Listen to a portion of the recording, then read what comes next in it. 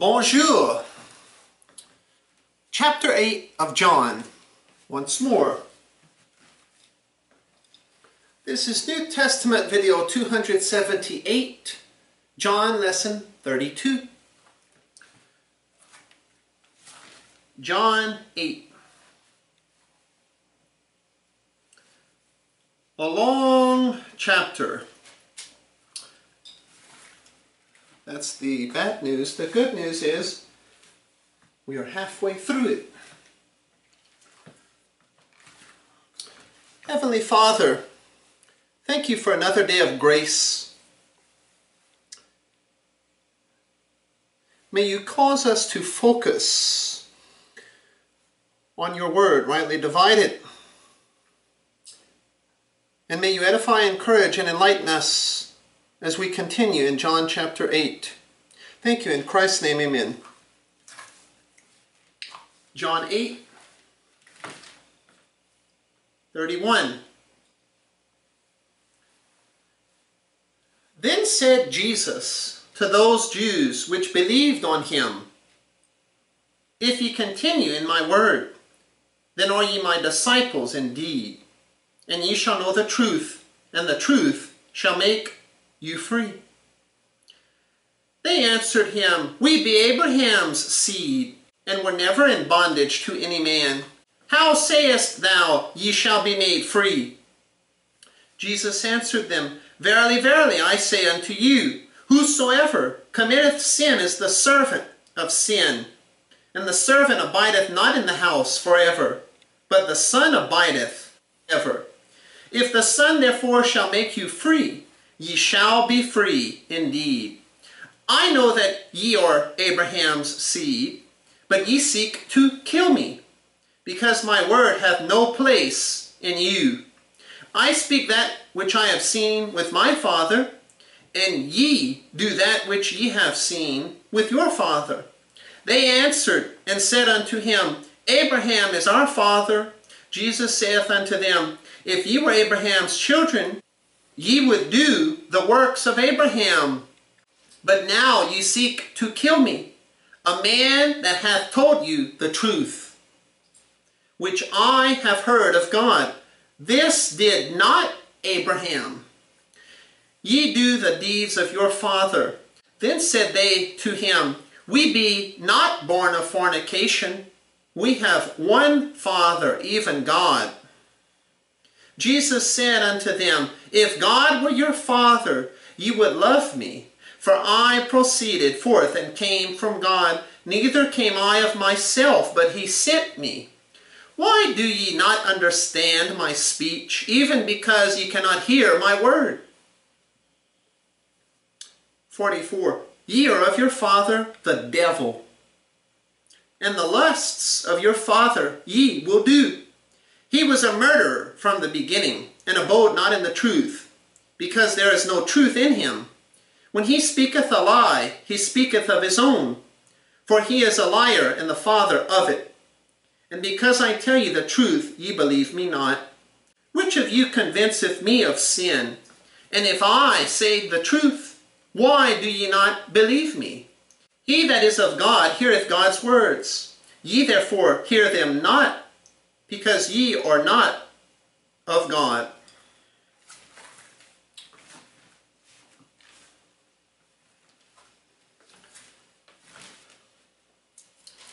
Our goal in this study is to analyze those verses.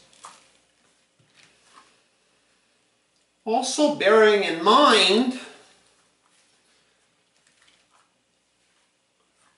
the 30 verses that have come before.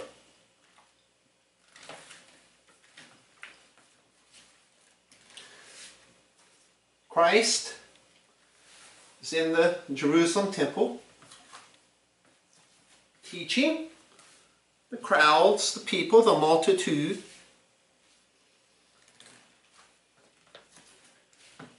He is rudely interrupted because the scribes and Pharisees bring an adulteress to him. so he can render sentence. Moses commands that we stone her. We caught her in the very act of adultery.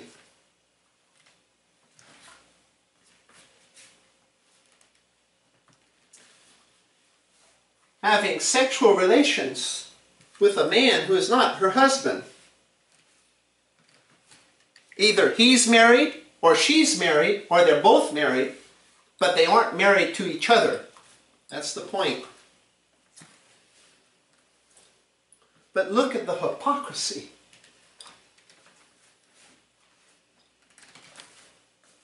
Where's the adulterer?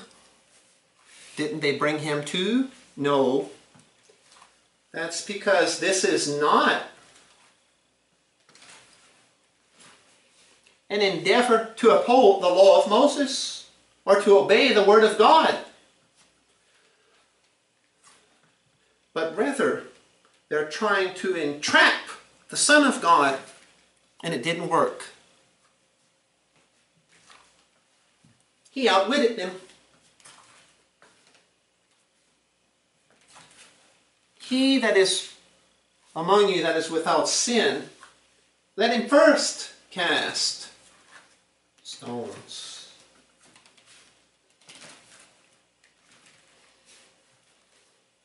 Well, they weren't without sin, were they?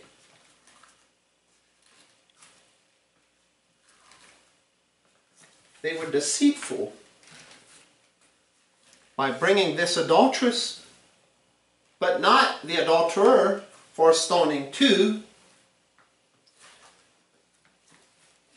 The 2 or 3 witnesses that Moses stipulated, they didn't bear testimony. We saw her in the very act.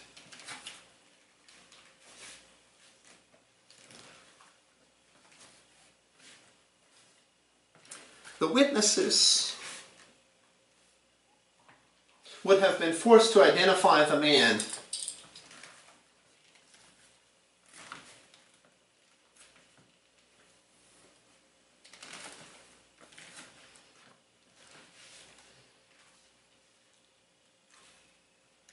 If anyone was bearing false witness or telling half-truths concerning sentencing someone to death, the law of Moses,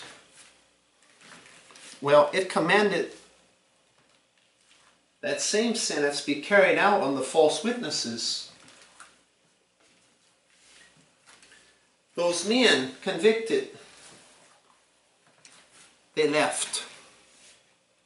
No thanks, and they leave.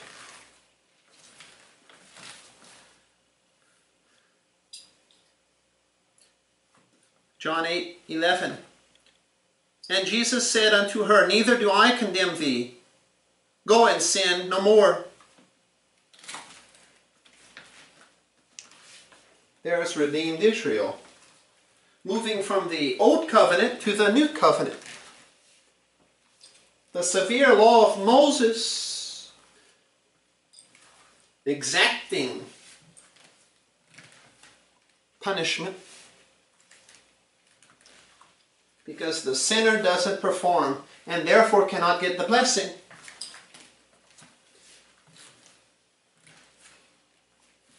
Under the new covenant, that's God's performance.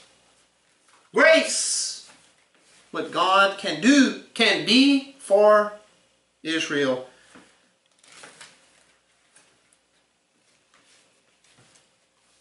He justifies her because of his shed blood, which has not been shed yet, but it is coming 6 months from now.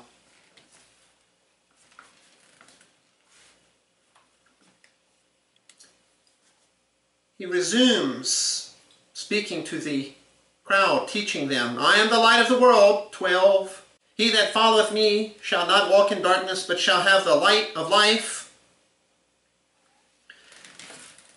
And there's a confrontation again in John 8.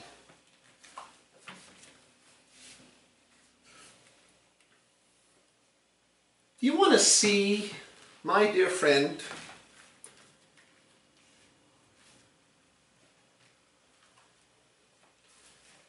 what the Lord's attitude is regarding apostate religion, false teachers, false prophets?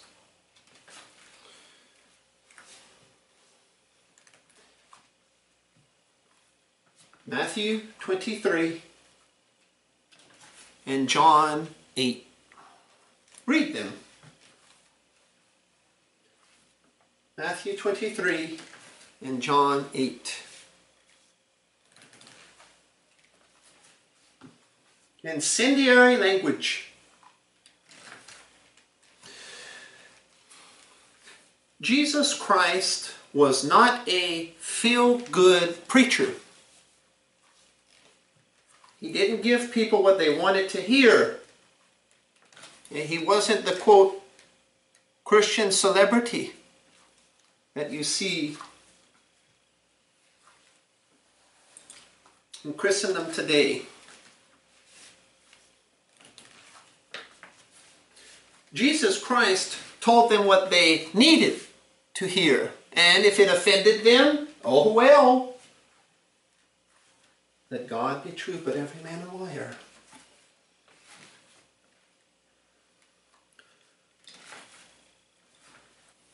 Watch how John 8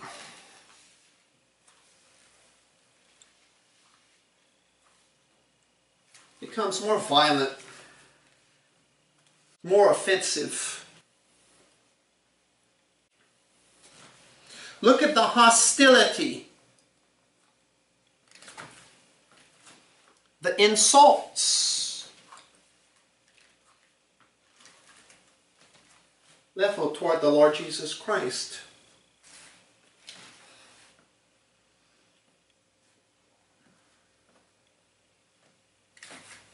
There are numerous souls in Israel, especially in the leadership, walking in darkness, refusing to come to the light,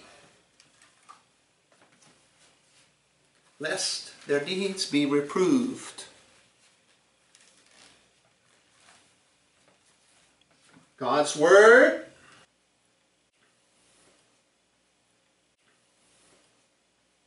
is here.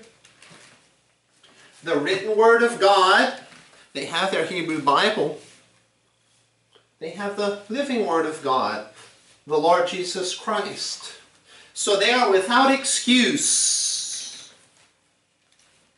They know what God expects them to believe and do.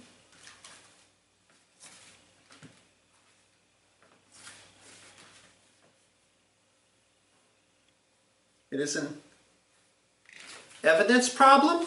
No. It is a heart problem. Yes. I want to believe. Not interested.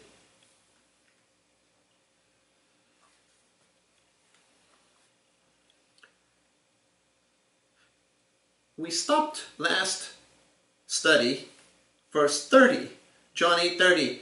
As he spake these words, many believed on him. In spite of the overwhelming unbelief, there's a believing remnant. There is sufficient testimony to lead them to Jesus as Christ, Messiah, King. God's Word is working. But it only works in them that believe. 1 Thessalonians 2:13. John 8:31. Then said Jesus to those Jews which believed on him, If ye continue in my word, then are ye my disciples indeed. And ye shall know the truth, and the truth shall make you free.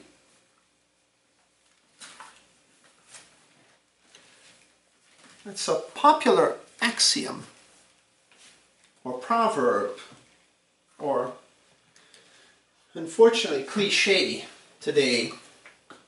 The truth shall set you free. I wonder how many who claim that actually know what that verse means. Do they even know it is a Bible verse? The truth shall make you free. John 8:31. Then said Jesus to those Jews which believed on him. See the believers in verse 30, 31. Jesus addresses them. If ye continue in my word, then are ye my disciples indeed. Disciples, students, learners. The Greek word we actually derive from it our English term mathematics.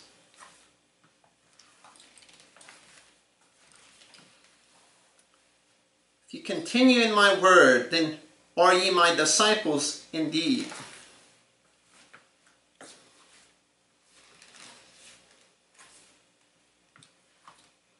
These aren't counterfeit believers. Disciples in name only, nominally, nominal disciples, but genuine followers. If ye continue in my word, the doctrine, the words that my Father has given me to teach you,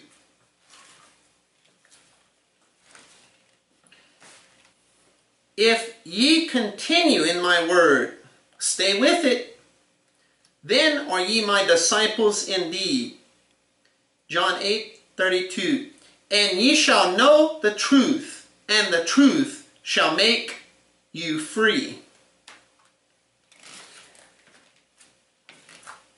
John 8:32. And ye shall know the truth. And ye shall know the truth. Let me repeat it. And ye shall know the truth, and ye shall know the truth, and ye shall know the truth.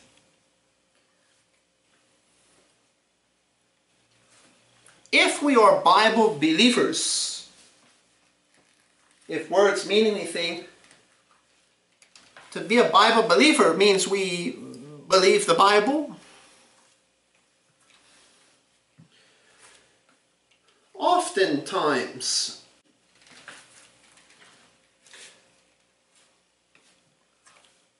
someone claims to be a Bible believer, but when you listen to them and they tell you what they believe, wow, you really don't believe the Bible.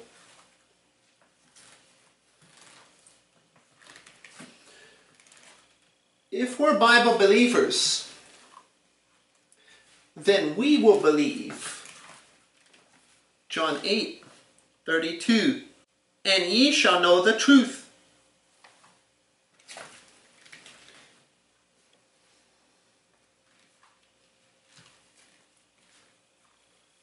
Some have claimed it is impossible in this world to know anything for certain. Well, I think that's a little contradictory. Are they not claiming that they know for certain that we can know nothing for certain? In pagan circles, I'm reminded of a famous, quote, Christian apologist who hates the King James Bible. A final authority he doesn't want.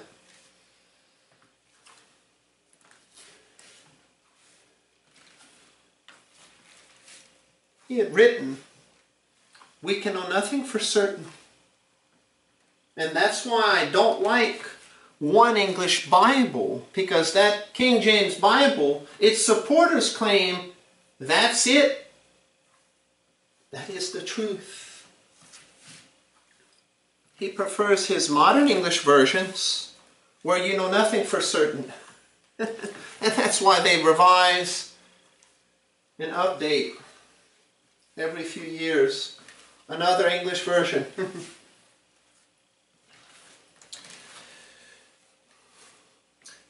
A defender of the faith, supposedly, he wrote, "We can know nothing for certain." Well, I don't see how you can defend Christian doctrine if you know nothing for certain, because it seems to me like you would take that position of Christian doctrine is right and whatever's opposed to it is wrong. Anyway, John 8:31. "If you continue in my word, then are ye my disciples, and ye shall know the truth, and the truth shall make you free." Can the truth be known? Is there such a thing as the truth? Absolute truth?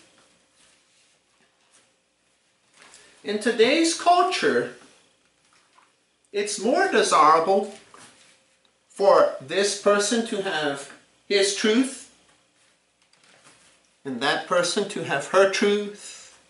We all have our truth. Your truth is not my truth, but we can all still get along just fine. Although we have our differences, we can be tolerant. And nothing can be known for certain. Relative righteousness. This may be right for that person, but it isn't right for that person.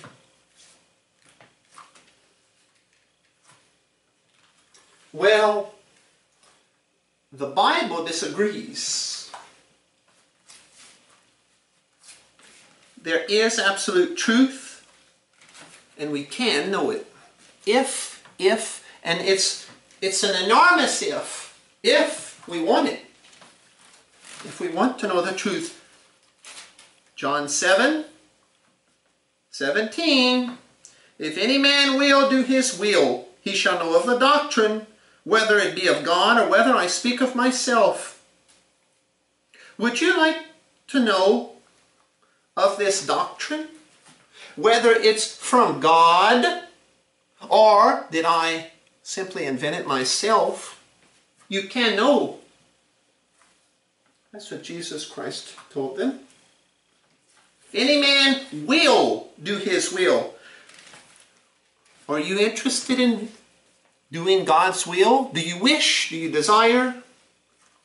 Do you intend to do Father God's will? Then you will know whether the doctrine that I'm teaching is of God or whether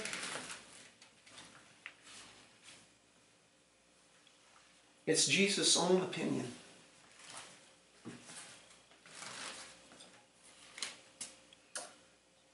John 8:31 again. "If ye continue in my word, then are ye my disciples indeed, and ye shall know the truth." The truth there is not truth in general. It's not someone's personal truth. It's in the verse, John 8:31. My word, the Lord's word. I'll show you this. John 17, verse 17. "Sanctify them through thy truth. Thy word is truth. Jesus praying to the Father. Thy word, my Father's word is truth. If ye continue in my word, then are ye my disciples indeed. And ye shall know the truth, and the truth shall make you free. In this context, the truth sets someone free from error, from lies, deception. As you keep reading this chapter, as I teach this chapter, watch the lie, watch the error, watch the darkness crop up. And ye shall know the truth, and the truth shall make you free. It will liberate you from being misled. The truth shall make you free. My friend, wouldn't you like to be free from lies today? From error? From being tricked, swindled?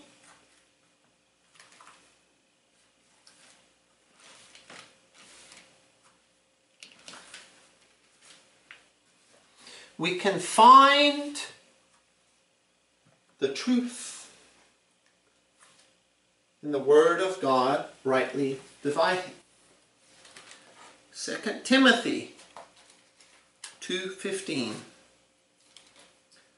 Study to show thyself approved unto God, a workman that needeth not to be ashamed, rightly dividing the word of truth. Truth.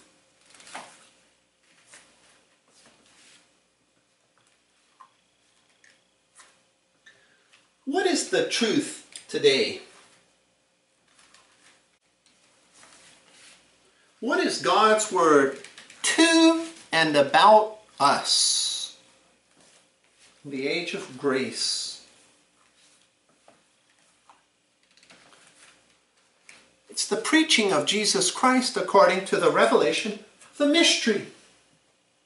Paul's epistles, the Apostle Paul's epistles, doctrinal letters, Romans through Philemon, those 13 Bible books, Romans through Philemon.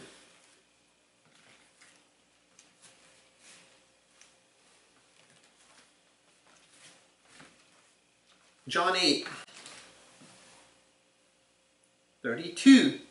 And ye shall know the truth, and the truth shall make you free.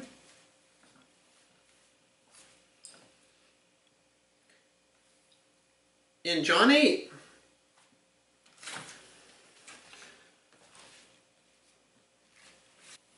we will learn about bondage to sin, to Satan, to the lie program,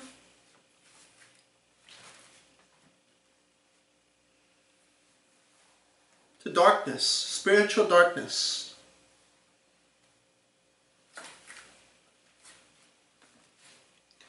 But here's Jesus Christ, able and willing to deliver anyone who is willing to be delivered. Free will, volition.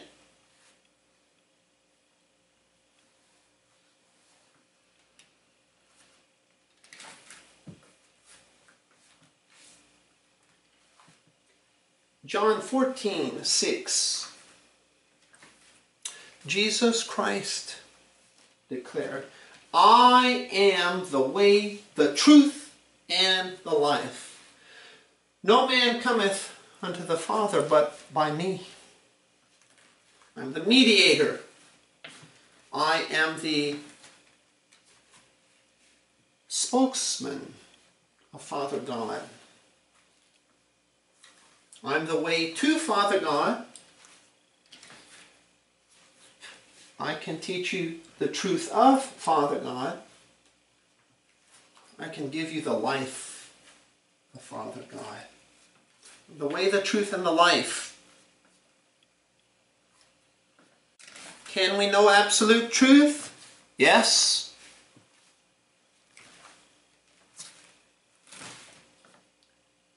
Do we want to know absolute truth? Well, that's up to us. That can be a yes or a no.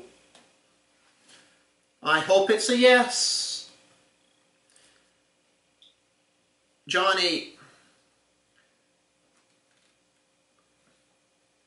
8:31 again.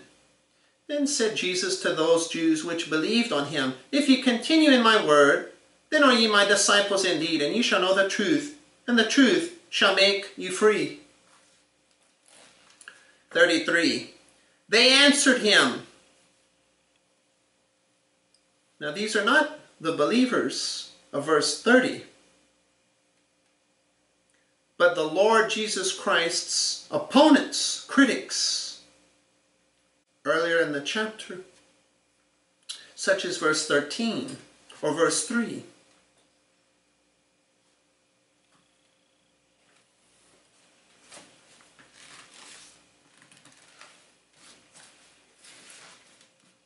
They reply, John 8:33, they answered him, We be Abraham's seed, and were never in bondage to any man.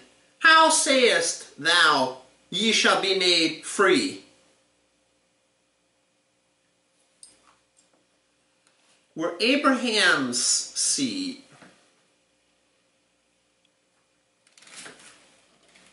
This is boasting or bragging.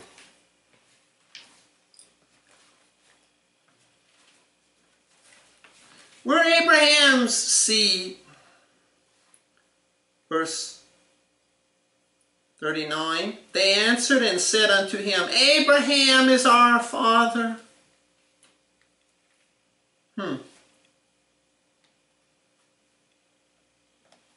John 8:53. Art thou greater than our father Abraham?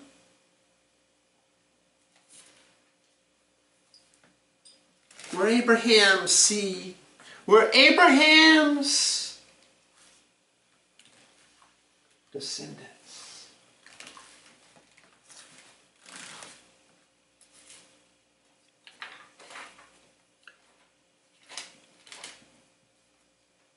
John the Baptist addressed that in Matthew 3 and Luke 3. Matthew 3:9.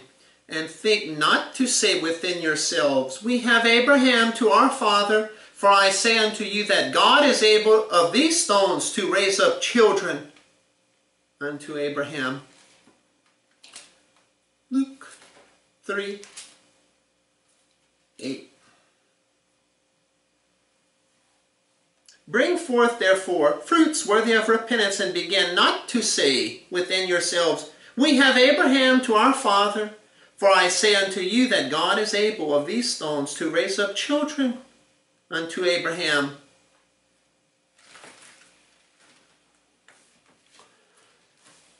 Back to John 8. John 8:32. You shall know the truth, and the truth shall make you free. Huh? Jesus, are you implying that we are slaves to someone? You're wrong. We aren't captive to anyone. We're Jews. In Matthew 3 and Luke 3,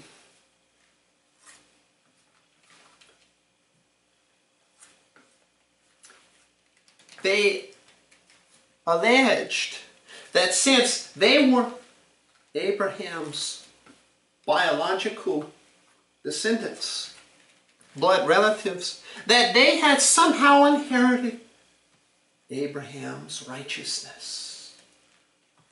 It was an apocryphal Jewish work that went so far as to teach that Abraham was sinless.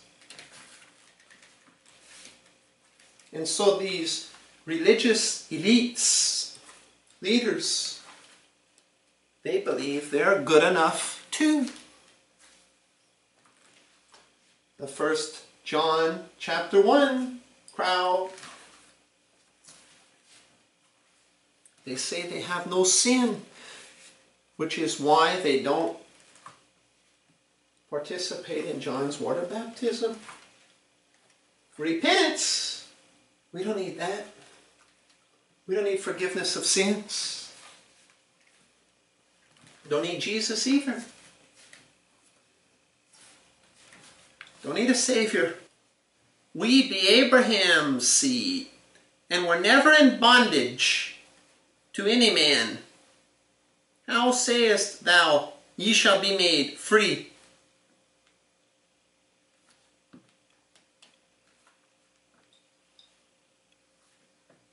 How can you set us free? We're not in bondage. We've never been slaves to anyone, to any man.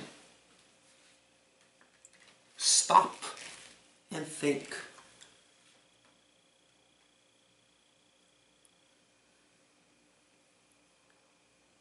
Have these Jewish people ever been in bondage to any man? Let me rephrase that. Are they in bondage to any man? Why, yes, they are, aren't they?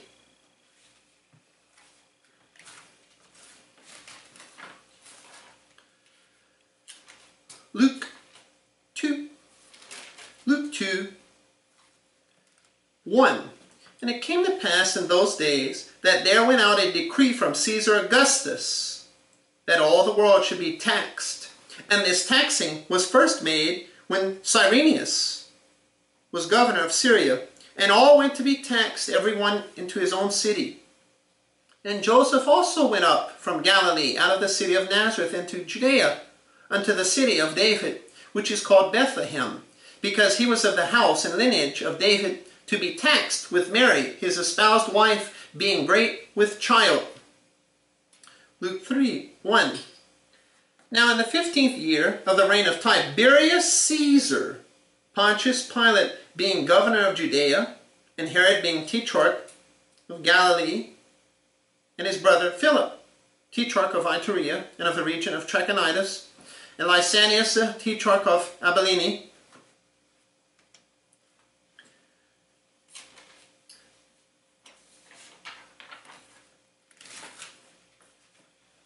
the Israelites respond to Christ. We've never been in bondage to any man. Oh? Well, what are those Roman soldiers doing patrolling the land of Palestine? Rome is over Israel. The Roman emperors saw them. Luke 2.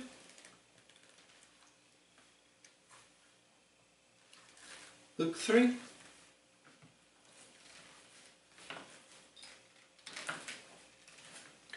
Tiberius Caesar, Augustus Caesar, Roman emperors. Also,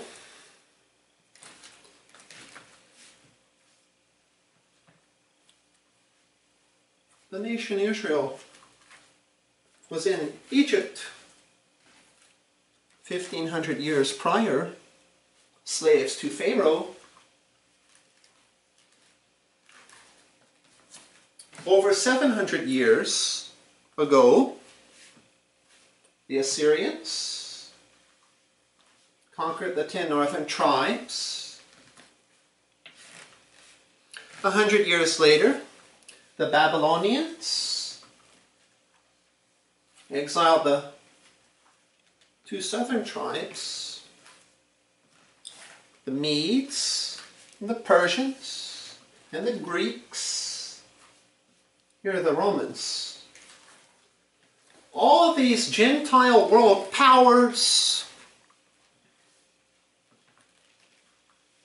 have made the Israelites their slaves. The fifth course of chastisement, Leviticus 26, verse 27, on through to verse 46. Until Jesus Christ sits on David's throne, Israel is under Gentile rule. That's all because of the sin of breaking the old covenant. I told you that's what would happen. If you have other gods, idols before me, I'll throw you out of the land. Now they've returned. He's brought them back into the land. But they're still under Gentile oppression.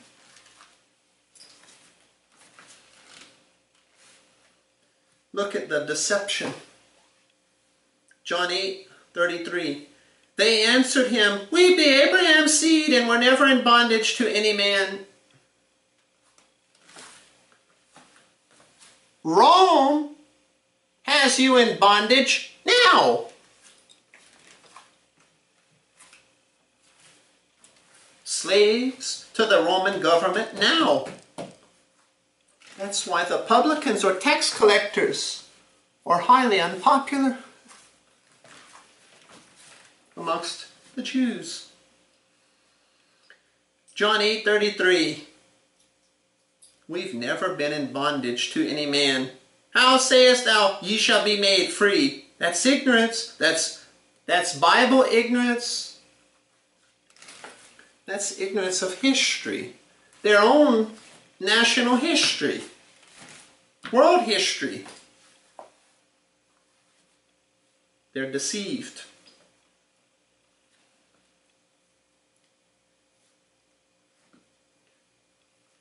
John 8:34. Jesus answered them, Verily, verily, I say unto you, whosoever committeth sin is the servant of sin. 35. And the servant abideth not in the house forever, but the Son abideth forever. 36. If the Son therefore shall make you free, ye shall be free indeed. Freedom, freedom. Again. 34. Verily, verily. Truly, surely. Don't doubt me. Don't question my words. Take me seriously. Verily, verily. Verily, verily. I say unto you, whosoever committeth sin is the servant of sin.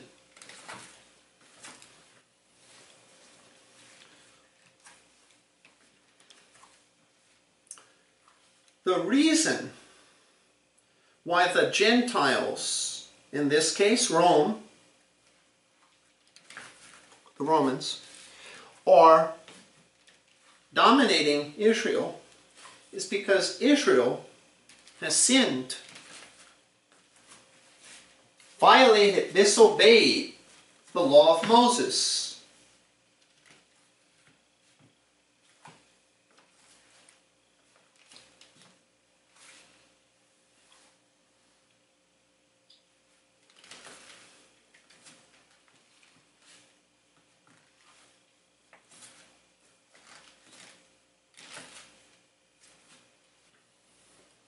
For sake of argument, let's overlook the Romans. There's another bondage Another type of slavery here. Not physical, but spiritual. Here is Israel's problem. John 8:34. Verily, verily, I say unto you, whosoever committeth sin is the servant of sin. They're slaves to the sin nature in all sons of Adam. Romans 6:17. But God be thanked that ye were the servants of sin. These are Christians, believers. But ye have obeyed from the heart that form of doctrine which was delivered unto you. Being then made free from sin, ye became the servants of righteousness. Romans 6 is victorious Christian living. The dispensation of the grace of God. Basic Christian living, the book of Romans.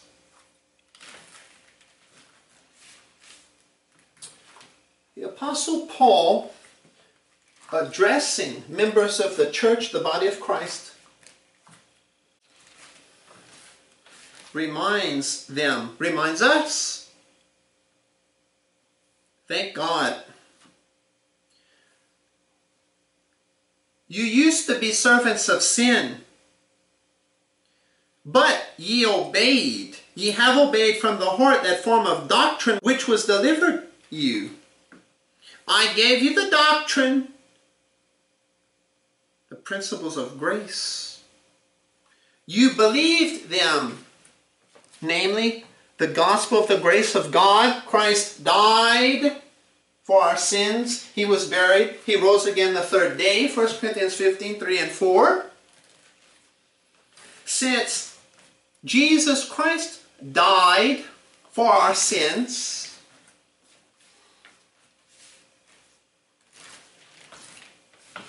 keep reading. Verse 18. Being then made free from sin, ye became the servants of righteousness. Romans 6, listen to these verses, I'll read them to you. Romans 6,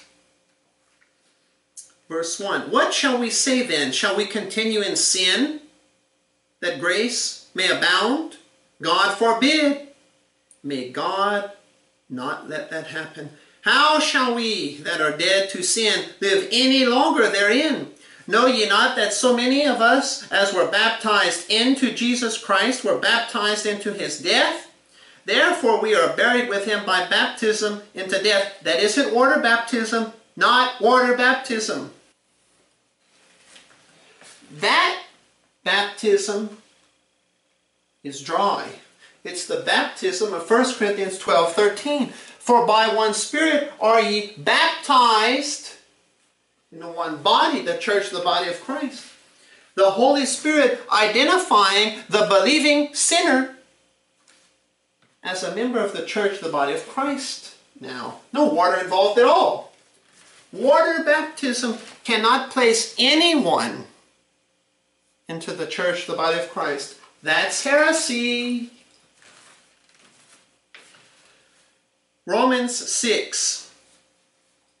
Therefore we are buried with him by baptism into death, that like as Christ was raised up from the dead by the glory of the Father, even so we also should walk in newness of life. For if we have been planted together in the likeness of his death, we shall be also in the likeness of his resurrection, knowing this, that our old man is crucified with him. There's the sin nature. That the body of sin might be destroyed, that henceforth we should not serve sin. We were slaves to sin, servants of sin. For he that is dead, 7, is freed from sin. Now if we be dead with Christ, we died with him. We believe that we shall also live with him, knowing that Christ, being raised from the dead, dieth no more. Death hath no dominion over him. For in that he died unto sin once, but in that he liveth unto God. Likewise reckon, think, renewed mind, consider, judge it like this. Reckon ye also yourselves to be dead indeed unto sin, but alive unto God through Jesus Christ our Lord. 12. Let not sin therefore reign in your mortal body, that ye should obey it in the lusts thereof. Neither yield ye your members, body parts, as instruments of unrighteousness unto sin, but yield yourselves unto God as those that are alive from the dead, and your members as instruments of righteousness unto God. You can keep reading Romans 6. The point is how God rescues us from sin through the Lord Jesus Christ. He will do that with Israel too in the ages to come with a new covenant.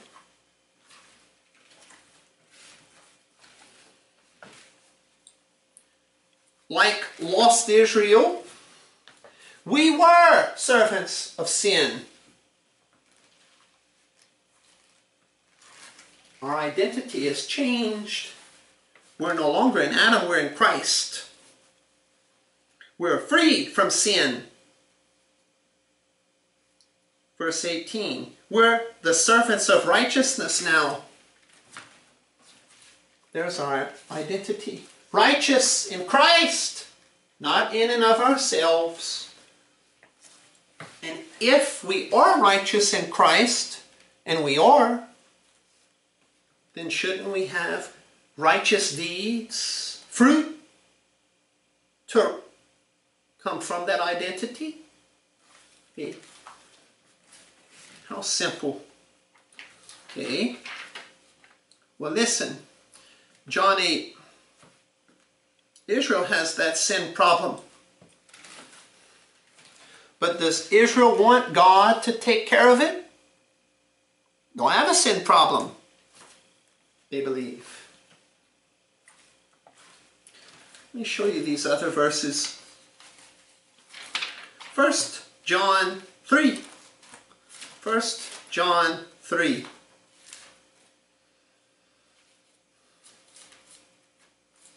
4. 1 John 3, 4. Whosoever committeth sin transgresseth also the law.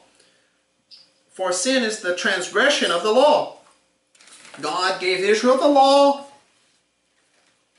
to show them. You can't be my people based on your performance. Because see, all these rules and regulations, these standards, you can't meet them. And that's why you will never qualify in and of yourselves to be my people. There's a believing remnant in Israel who comes to realize the lesson of the law.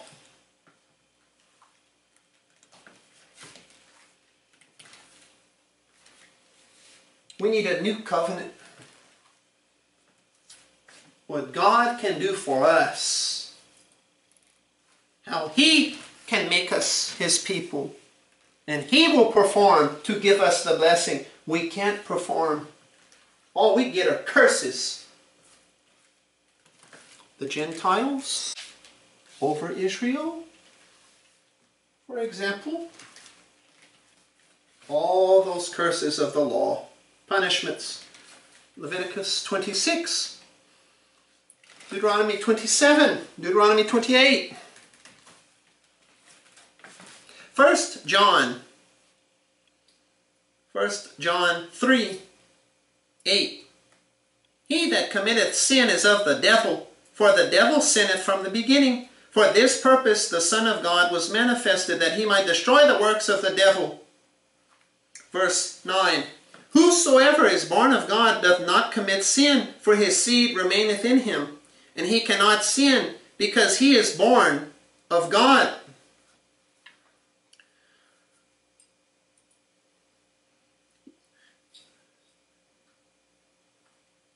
See those people sinning there? They're not born of God, huh?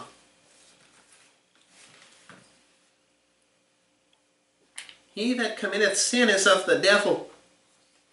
Well, that's their problem in John 8. John 8.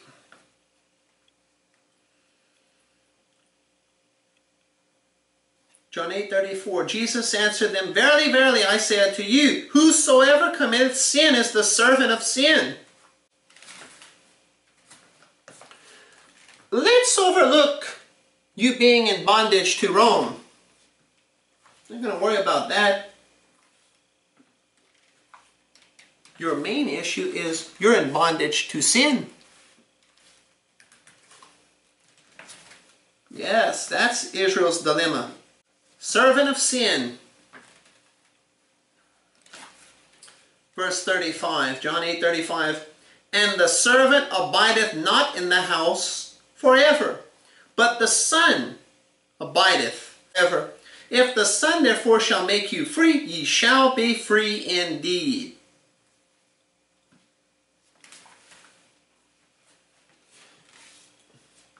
According to the law of Moses,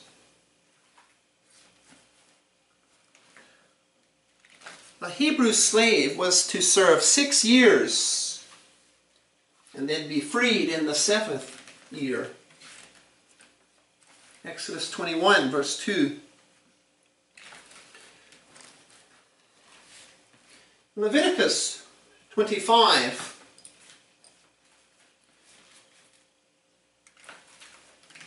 In the year of Jubilee, all slaves were to be released in Israel. The slaves were temporary. John 8:36, 35. And the servant abideth not in the house forever, but the Son abideth forever.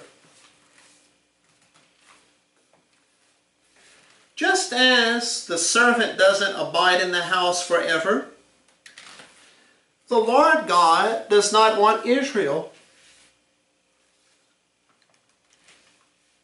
to abide forever in slavery to sin.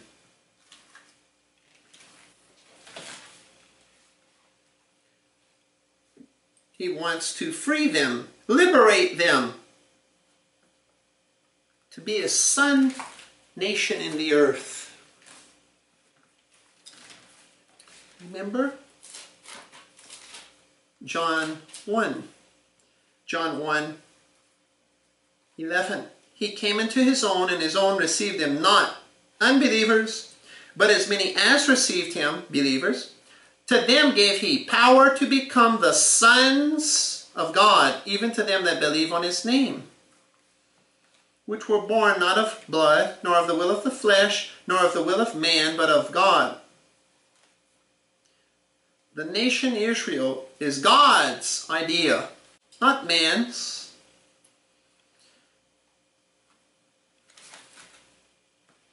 If Israel is to be God's son nation in the earth, working with him, doing his will, as a son serves with the father in the family business, Israel needs to be his son nation. The only way that Israel will be God's son nation is if Israel is in God's Son. Isaiah chapter 45. Israel shall be saved in the Lord. That's in contrast to Israel in Adam. Look at Romans 5. All people, no matter where you are on the Bible timeline, all people are either in Adam or in Christ. In Adam, lost, in bondage to sin and Satan, doomed, damned. In Christ, or in Christ, saved, redeemed, justified. Israel needs to be in the Lord. in Christ, they do that by believing God's word to them. The gospel of the kingdom. Jesus is Christ, Messiah, King.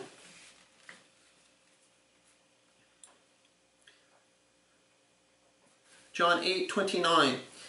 And he that sent me is with me, and the Father hath not left me alone, for I do always those things that please him. So Israel,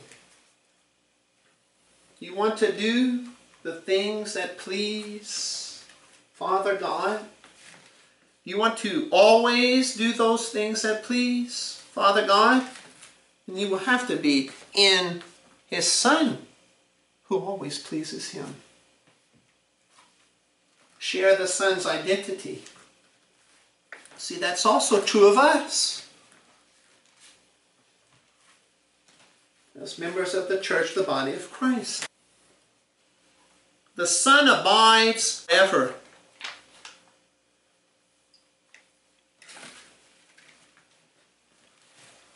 The Son is always in the Father's house, doing God's will, believing Israel in Jesus Christ, redeemed. John 8:36, if the Son therefore shall make you free, ye shall be free indeed. Go back to Exodus 15. Israel,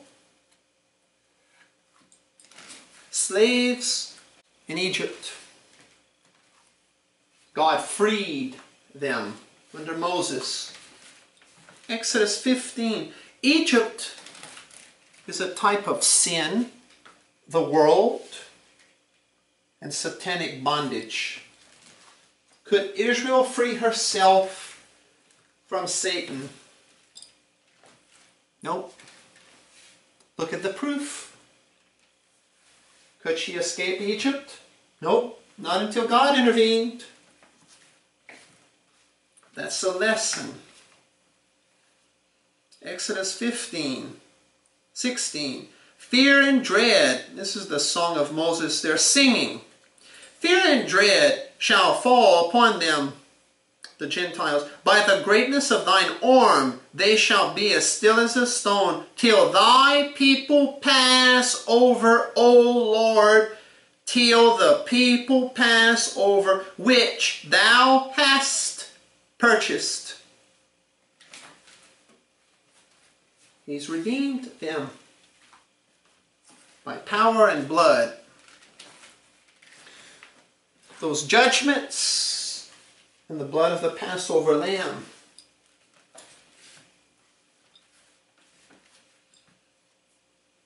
God took Israel from Egypt to bring them into a new land, to have a new identity, a new life. See, there's kingdom glory pictured.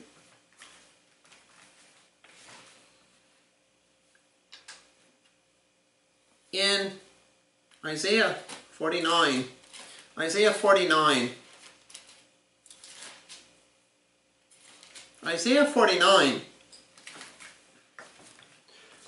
Jehovah God, the Lord God, promises to do all these wonderful works with Israel and the earth in the ages to come. But an objection is raised. Isaiah 49:24. This is Satan speaking. Shall the prey be taken from the mighty, or the lawful captive delivered? Israel is prey to Satan. Satan's prey. Satan is the mighty one. They're lawfully captive to Satan. How can they be delivered? They broke the law. They're not God's people. Satan's people, sinners. So Satan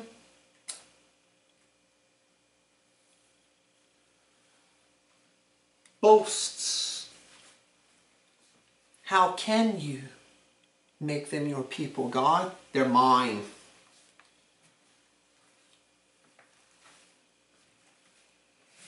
Isaiah 49:25. But thus saith the Lord, even the captives of the mighty shall be taken, and the prey of the terrible shall be delivered. For I will contend with him that contendeth with thee, and I will save thy children. And I will feed them that oppress thee with their own flesh, and they shall be drunken with their own blood, as with sweet wine. And all flesh shall know that I, the Lord, am thy Savior and thy Redeemer, the mighty one of Jacob. There's Jesus Christ talking. I will save you, Israel, from Satan. He has you in his clutches, but I will break his grip on you and free you. I will, not you. You won't do it. Can't save yourself. Jeremiah 31, the New Covenant passages. For example, Jeremiah 31. Jeremiah 31:11, for the Lord hath redeemed, purchased, bought them back, Jacob, and ransomed him from the hand of him that was stronger than he. The binding of the strong man. Matthew 12, Luke 11. When Jesus Christ would exorcise evil spirits, cast out devils, that was a picture or a preview of Satan being thrown out of Israel's land, out of Israel's people. Kingdom blessing. I can save you from Satan, bondage to Satan. See the miracle of the exorcism?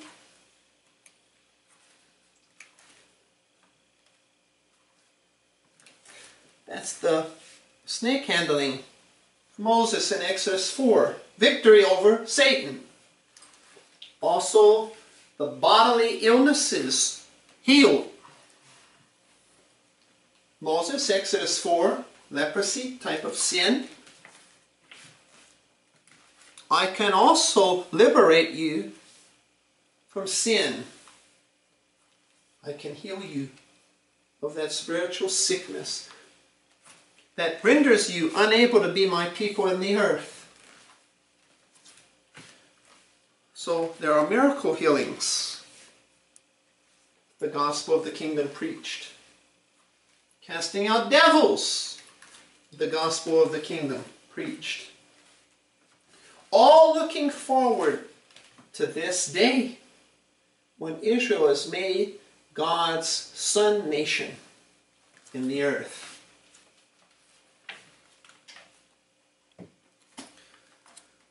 John 8:36. If the Son therefore shall make you free, ye shall be free indeed. And the Son shall make them free, and they will be free indeed. John 8:37. I know that ye are Abraham's seed, but ye seek to kill me, because my word hath no place in you. So Jesus latches on to verse 33. We be Abraham's seed, and we were never in bondage to any man. He replies, 37, I know that you're Abraham's seed. I don't dispute that. You are biological Jews, blood Jews, physical Jews,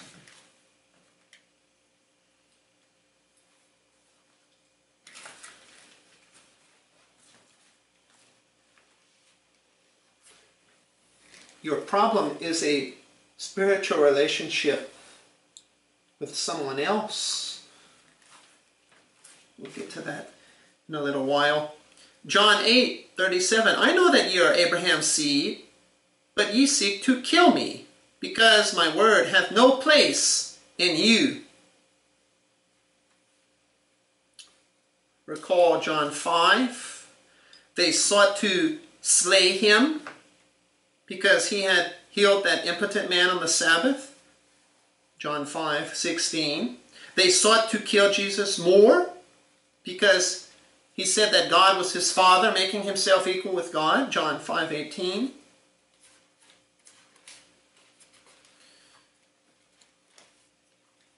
In John 7:19. Did not Moses give you the law, and yet none of you keepeth the law? Why go ye about to kill me? 25. Is not this he whom they seek to kill? You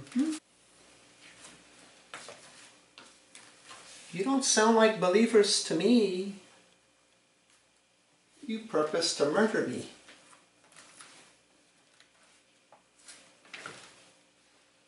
You're Abraham's seed physically, but ye seek to kill me because my word hath no place in you.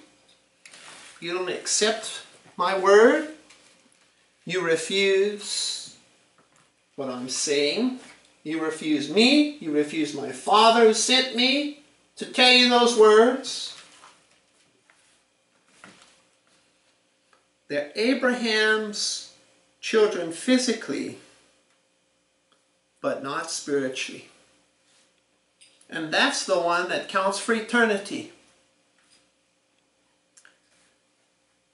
Keep reading. John 8:38. I speak that which I have seen with my Father, and ye do that which ye have seen with your father. Christ and his Father, and these unbelieving apostate Jews and their Father. Look at the two fatherhoods and the two types of sons. Jesus Christ reflects Father God. Apostate Israel reflects her father too. It's not Abraham. It's not Father God.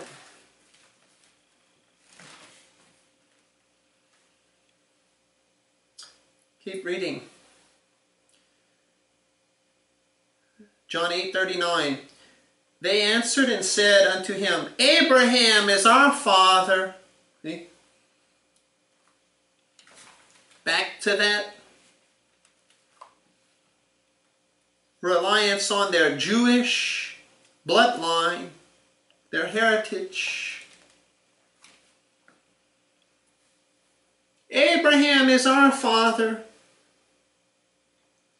John 8:39.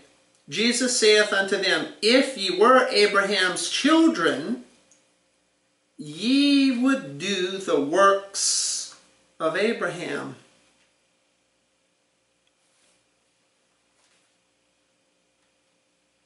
John 8:40. But now ye seek to kill me, a man that hath told you the truth, which I have heard of God. This did not Abraham. Abraham was a man of faith. He believed God's words to him. Genesis 15. Romans 4. Galatians 3.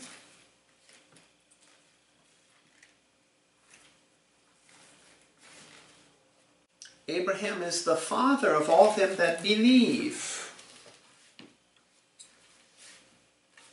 These aren't believers. In John 8. Now you seek to kill me, John 8:40. A man that hath told you the truth. See? They could know the truth. They have heard the truth, which I have heard of God. My Father sent me to teach you the truth. But do you want it? This did not Abraham. Abraham received divine revelation. You haven't. You don't want it yet.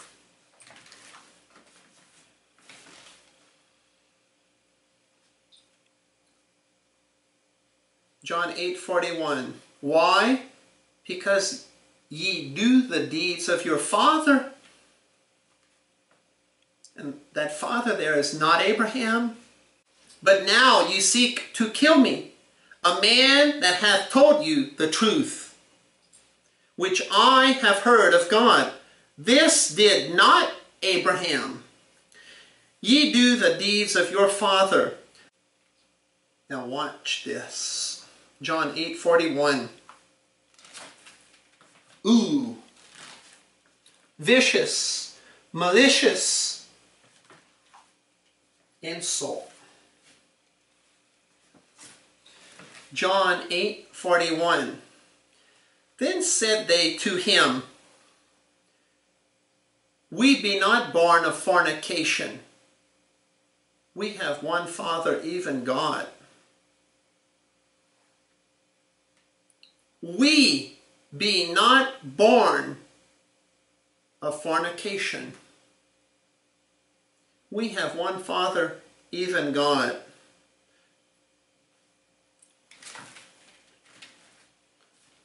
Fornication.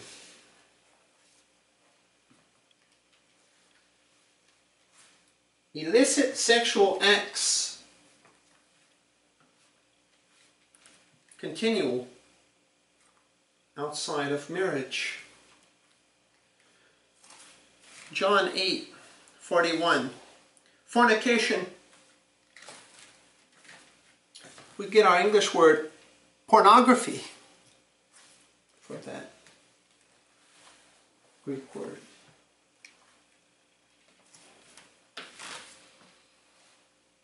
Porny.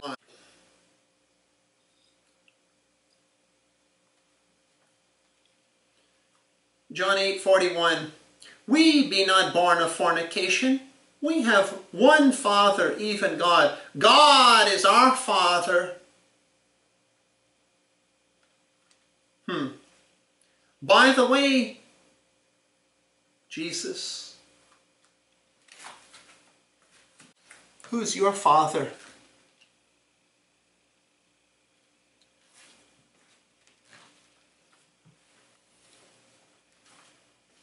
Do you realize the impact of that statement? John 8:41, we be not born of fornication.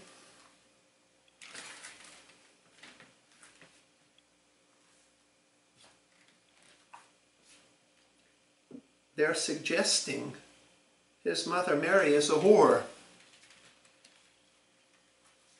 and that Jesus Christ is a bastard.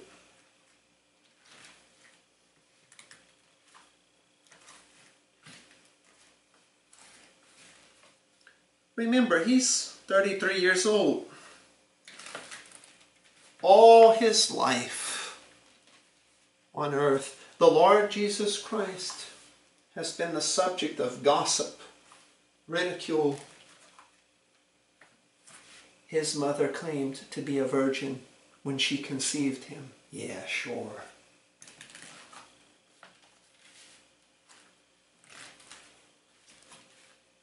She cheated on Joseph before they consummated their marriage.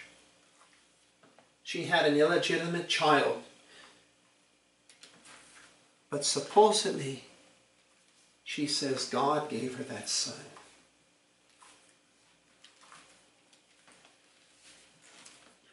Look at that insult. All these years, 30 years, the Snickers, that Jesus Christ and Mary had to experience. That's a denial of the virgin conception of the Lord Jesus Christ. Matthew 1, verse 18. Matthew 1:18. Now the birth of Jesus Christ was on this wise, when as his mother Mary was espoused to Joseph, before they came together, she was found with child of the Holy Ghost.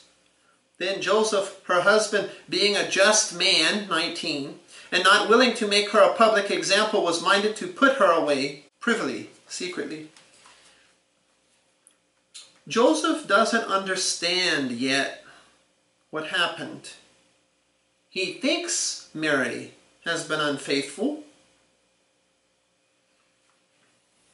They were engaged, but they never connected sexually yet. So now that she's pregnant, well, I know I'm not the father. So Joseph, without making a spectacle, he will secretly divorce Mary, assuming she's been unfaithful. Deuteronomy 24 allows that. Matthew 1:20. But while he thought on these things, behold, the angel of the Lord appeared unto him in a dream, saying, Joseph, thou son of David, fear not to take unto thee Mary thy wife, for that which is conceived in her is of the Holy Ghost. So God corrects Joseph. Don't misunderstand, Joseph. Mary has been faithful to you. The Holy Ghost has conceived this child in Mary's womb. No physical father, biological father is involved. The virgin conception of Christ. Matthew 1:21. And she shall bring forth a son, and thou shalt call his name Jesus, for he shall save his people from their sins, because they cannot save themselves from their sins. He must do it. Jehovah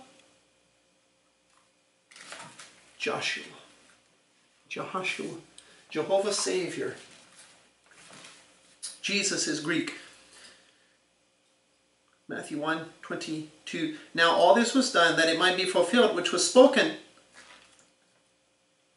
of the Lord by the prophet, saying, Behold, a virgin shall be with child, and shall bring forth a son, and they shall call his name Emmanuel, which being interpreted is God with us. Then Joseph, being raised from his sleep, did as the angel of the Lord had bidden him, and took unto him his wife, and knew her not, did not have intimate relations with her, till she had brought forth her firstborn son, and he called his name Jesus. You can read about Mary in Luke 1:26 through 38, where she learns about the virgin conception of Christ. John 8:41. Then said they to him, We be not born of fornication. We're not like you, Jesus. We know who our daddy is. John 8:41. We have one Father, even God. God is our Father. Well, I don't think so.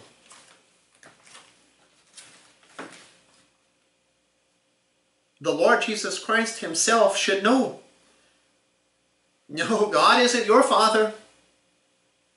He's my Father, but he certainly isn't yours. John 8:42. Jesus said unto them, If God were your Father, you would love me, for I proceeded forth and came from God. Neither came I of myself, but he sent me. There again, the Father sent me, over and over in John. He sent me. He sent me. The Father sent me. I am of the Father. I've come from the Father. If you really had God as your spiritual father there, you would love me. I proceeded forth and came from God. God sent me to you. And you have the audacity to reject me and then say, God is your father? Foolishness. John 8. Watch this. John 8:43.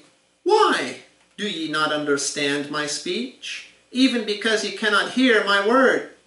They don't have any comprehension.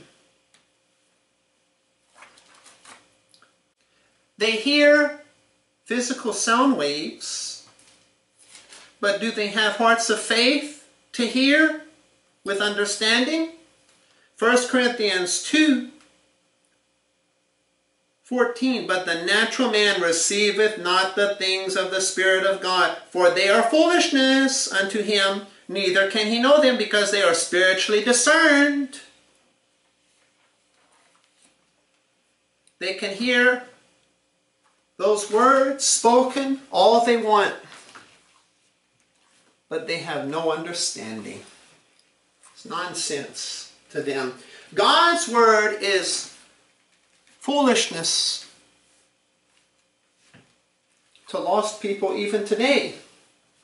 That's why when you talk to them about the scriptures, they look at you. What in the world are you talking about? You're speaking another language. They only know human language, but you know God's language, quoting scripture. And that's why there's incompatibility. But if they want to know the truth, they can know it. It isn't God's fault. They have no understanding here in John 8. You cannot hear my word. You do not understand my speech. Verse 47, he that is of God heareth God's words. Ye therefore hear them not, because ye are not of God. Why can you not understand or hear my word? John 8:44. Ye are of your father, the devil. And the lusts of your father ye will do. He was a murderer from the beginning, and abode not in the truth, because there is no truth in him. When he speaketh a lie, he speaketh of his own, for he is a liar, and the father of it. And because I tell you the truth, ye believe me not. Which of you convinceth me of sin? And if I say the truth, why do ye not believe me? He that is of God heareth God's words. Ye therefore hear them not, because ye are not of God. That's not a feel-good response. Ye are of your father, the devil. Spiritually, your spiritual father is Satan, the devil. So yes, you can brag, you can boast. We are Abraham's seed, physically, but you're Satan's seed, spiritually. John 8:44, ye are of your father, the devil. Are we all God's children? No. According to the Bible, some people are the devil's children. If the Bible's true, and I think it is. We're not all God's children, contrary to what we hear.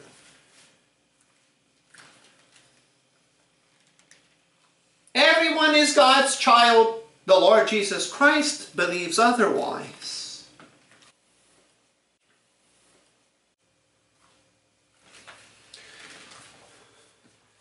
Yet again, remember, the truths of the Scriptures are nonsense to those who don't have the Holy Spirit teaching them.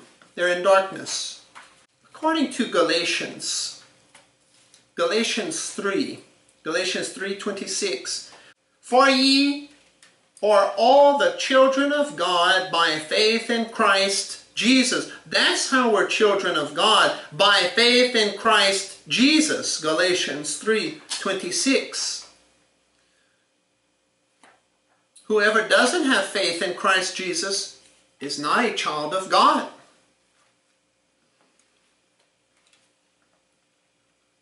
Ye are of your father the devil. The lusts of your father ye will do. 44, John 8. The desires of Satan.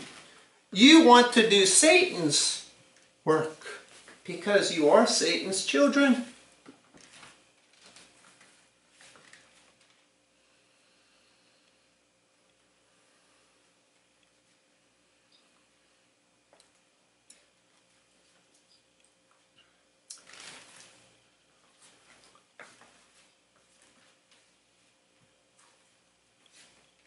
I think this is a good place to stop.